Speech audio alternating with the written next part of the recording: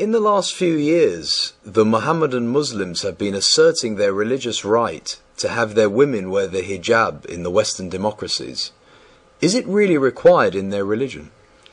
Like all the answers and statements that I give in this series, no matter how unbelievable or even offensive they may sound, are nonetheless based entirely upon the Arabic language of the Quran and of the Hadiths with all the corresponding references. The Arabic word hijab is sometimes translated as veil, but it can also signify anything that prevents something from being seen, such as a screen, a curtain, a wall, or even a hymen. The root of the verb is hajaba, meaning to hide. In the Quran, the term was originally used to mean a screen, a curtain, a divide from cloth, to separate especially the guests from the females of Muhammad's household.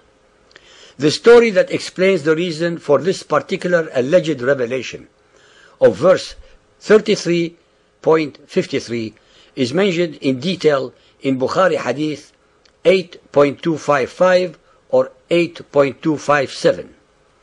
Bukhari Hadith 8.255, narrated by Anas bin Malik, says that he was a boy of 10 at the time when Muhammad emigrated to Medina. He added, I served Allah's apostle for 10 years, and I know more than the people about the occasion whereupon the order of hijab was revealed. It was revealed during the marriage of Allah's apostle with Zainab bint Jahsh. In the morning, the Prophet was the bridegroom of her, and he invited the people, who took their meals and went away. But a group of them remained with Allah's apostle, and they prolonged their stay. Allah's apostle got up and went out, and I too went out along with him, till he came to the lintel of Aisha's dwelling place. Allah's apostle thought that those people had left by then, so he returned, and I too returned with him, till he entered upon Zainab and found that they were still sitting there and had not yet gone. The Prophet went out again, and so did I with him, till he reached the lintel of Aisha's dwelling again, and then he thought that those people must have left by then. So he returned, and so did I with him, and found those people had gone. At that very instance, the divine verse of Al-Hijab was revealed, and the Prophet set a screen between me and his family. Chapter 33, verse 53. O ye who believe, enter not the Prophet's houses until leave is given you for a meal, to await for his preparation. But when ye are invited, enter, and when ye have taken your meal, disperse without seeking familiar talk. Such behavior annoys the Prophet. He is ashamed to dismiss you, but Allah is not ashamed to tell you the truth. And when ye ask his ladies for anything, you must ask them from before a screen, hijab, that makes it for greater purity for your hearts and for theirs. Nor is it right for you that you should annoy Allah's apostle, or that you should marry his widows after him at any time. Truly, such a thing is in Allah's sight an enormity. It is crystal clear from the verse above that all of its instructions are to do with Muhammad's personal annoyance at the behavior of his guests. As usual with Muhammad and his Quran, an instant made-to-order revelation was descended to turn his personal objections into unchallengeable divine sanctions, emanating from the unsuspecting mouth of Allah, the supreme rock God of the Kaaba. In fact, the actual Arabic words used in the verse above are min wara'i hijabi, which should have been translated instead to from behind a screen. By no stretch of the imagination can any intelligent being construe that the verse implies or means to cover the body of the female believer with any special clothing. All it instructs is that there should be a separation between the guest's area of the home of the believers from the private areas. While the idea of the hijab was to create an atmosphere of modesty vis-à-vis the females of the believers, the male Muhammadan exegetes created an incredible set of lies to control women in body, in mind, and in soul, thus making them totally subservient to their will.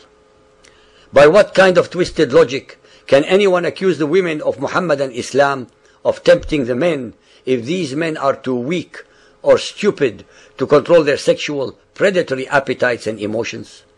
Using exactly the same perverted logic, one can also accuse Muhammadan men of tempting women and have them wear the hijab instead, especially since the Quran instructs both the men and women believers to be chaste and modest. Sahih Bukhari Hadith 8.257 narrated by Aisha, the wife of the Prophet. Umar ibn al-Khattab used to say to Allah's apostle, "Let your wives be veiled," but he did not do so. Umar was anxious for some divine orders regarding the veiling of women. So Allah revealed the verse of the veiling, al-hijab. Although both the Quran and the Hadiths clearly explain the meaning and reason for the hijab, nonetheless, the male chauvinist followers of Muhammad deliberately misinterpreted and or misrepresented it to mean that the female followers should be covered from head to toe with a garment from which only their eyes can be seen. This is a method to control Muhammadan Muslim women physically, intellectually and spiritually, so as to have them totally subservient to the will of the men as if they were domesticated animals. They want to cover the female followers of Muhammad, hundreds of millions of God's human creations, as if they are an offense to the Almighty. Al-Hajj Maulana Falzul Kareem in Mishkat al-Masabih, Volume 2, page 692 says, "A woman is like a private part. When she goes out, the devil casts a glance at her." That is why the male Muhammadan Muslims want their women covered as if they were genitals. The Arabic word hijab is used in the Quran 4 times only, as in the following verses: 7.46, 17.45, 38.32, 42.51, to describe a screen, a divide, a separator, a curtain, a veil of separation. In none of them is the word associated with any kind of dress or costume covering the whole body of anyone or anything. What is being enforced upon the Europeans and other democracies today is a politicized form of hijab, so that slowly but surely more and more Sharia-based rules are insinuated into the consciousness of our democracies, acting as a slow poisoning of our values. The hijab is not in the Quran or in the Hadiths as a total covering of the women of Muhammadan Islam, and no Muhammadan Muslim can prove otherwise. Muhammadan Muslims depend entirely upon the ignorance of a humanity in general regarding the Arabic language and the actual meaning of the Quranic verses to fool, to deceive, and to misinform them, so that they can insinuate their agenda into our consciousness and undermine our democracies.